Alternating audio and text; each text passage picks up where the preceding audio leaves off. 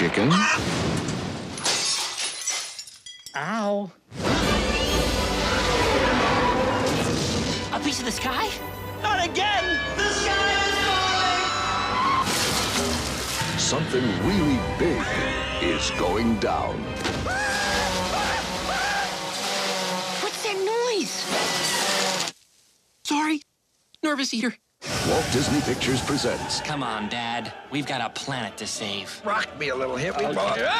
Chicken Little. Look, Mama, there's the crazy chicken. Yes, it is crazy, little chicken. You're so smart. We don't make eye contact. Bye-bye. Abby Mallard, a.k.a. Ugly Duckling. By the way, I'd like to say I've always found you extremely attractive. Fish out of water. Fish, are you okay? Don't tap the glass. They hate it when you do that. Runt of the litter. I can't handle the pressure. Where's your bag? Where's your bag? Slow. Mocupine Porcupine. Yo. Buck Cluck. Son, there's something I want you to know. What, Dad? In about 3 seconds, I'm going to scream like a little girl. Turkey Lurkey. Hurry! Oh, look, a penny. Guys! Oh, right.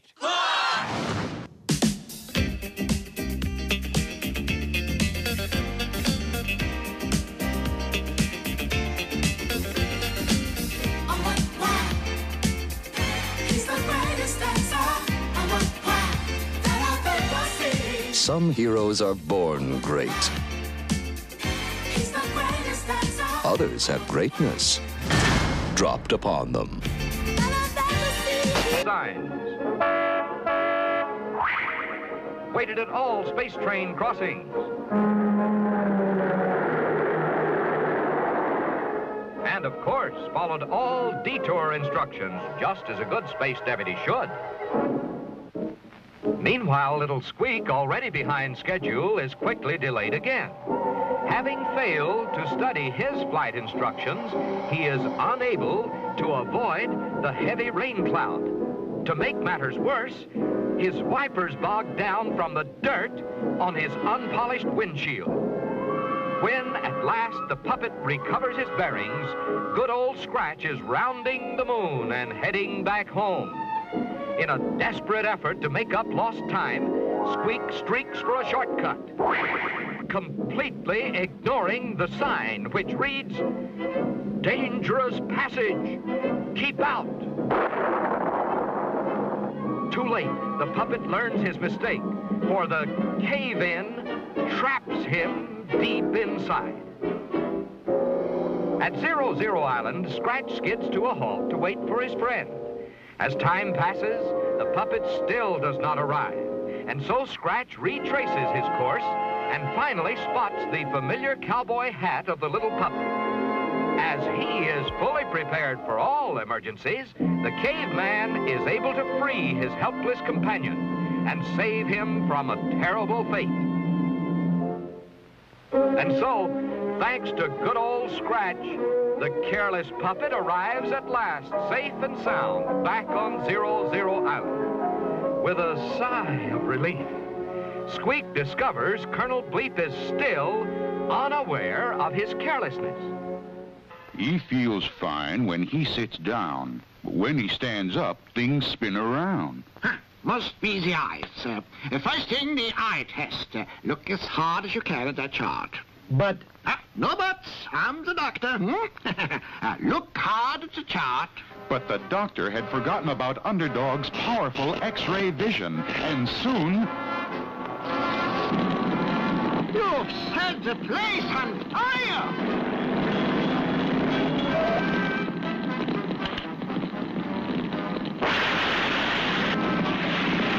Meanwhile, back at the laboratory... He's filling the room! Look out! Look out!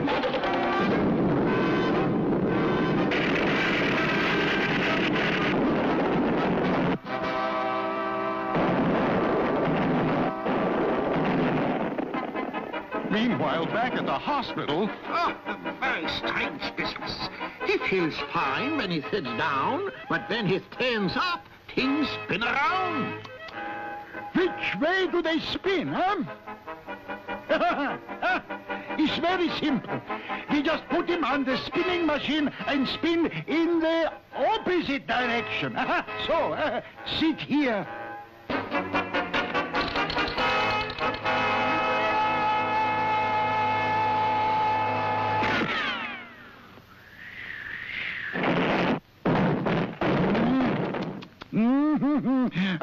has more patience that way. Meanwhile, the giant was becoming bigger and bigger.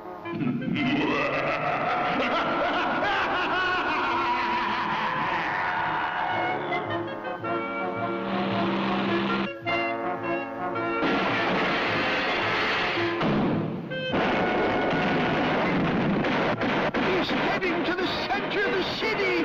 Oh, who can stop him? But the only person with a chance to stop him was Underdog, and he was still in the hospital. Disaster! Disaster! A giant is loose in the city. He's coming this way. When the city's in trouble, I am not slow. It's hip, hip, hip, and away I go.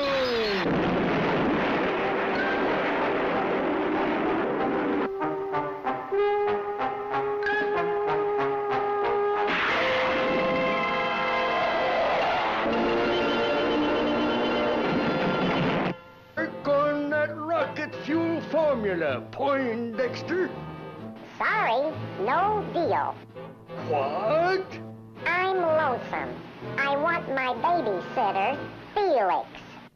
Felix? Not that pest. Master, look. Felix the cat.